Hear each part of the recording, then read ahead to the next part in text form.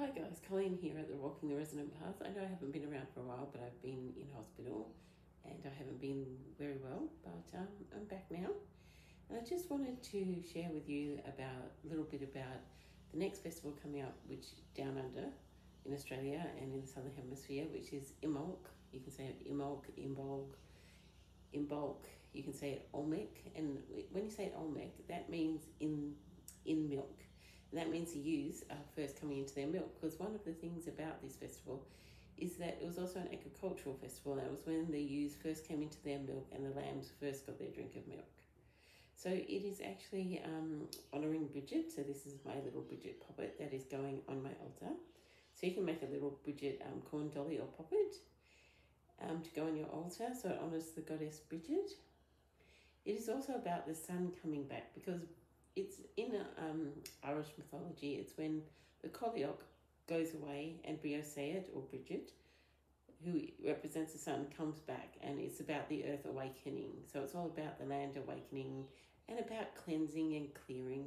So you can do any cleansing rituals, any clearing rituals. It's a very big fire festival.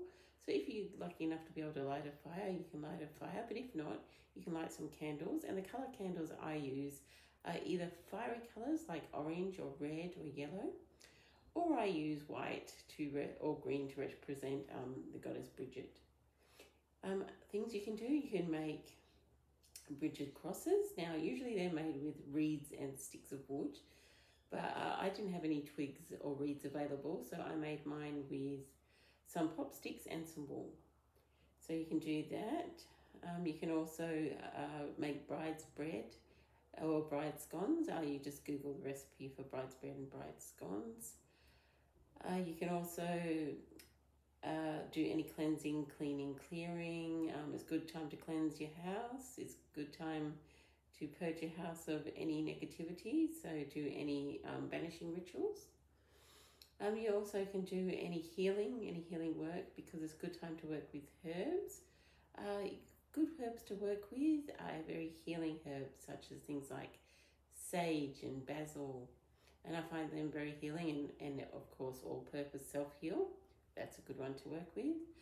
Any herbs or flowers that represent the sun are good to have on your altar or to work with.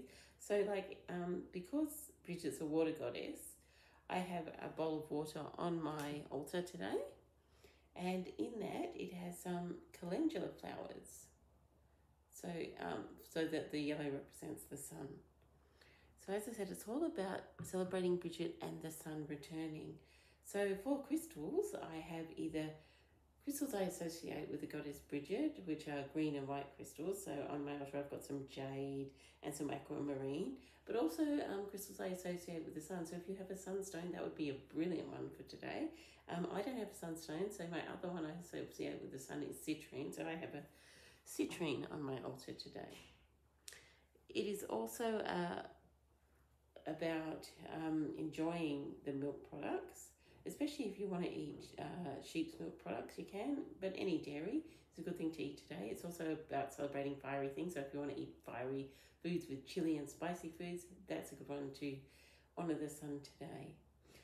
For incense on my altar, I have a lily incense stick burning, because I associate with lily with the returning of the sun, and also with Bridget. But any citrus scents to represent sun, like an orange or a bergamot.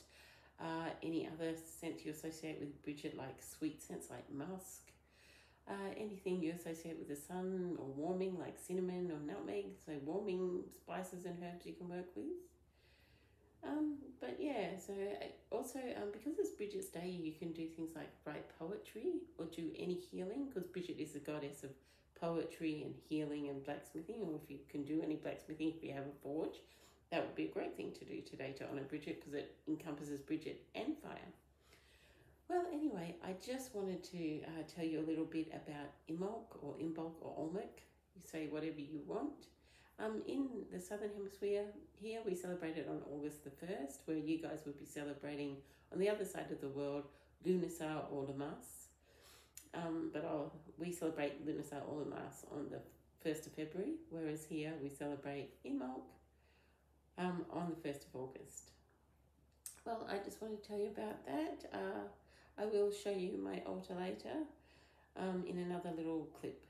But I hope you have a wonderful day and enjoy your Imbolc or your Lamasa Lughnasadh on the 1st of August. And I hope you have a wonderful day and do whatever resonates within your soul. Bye now.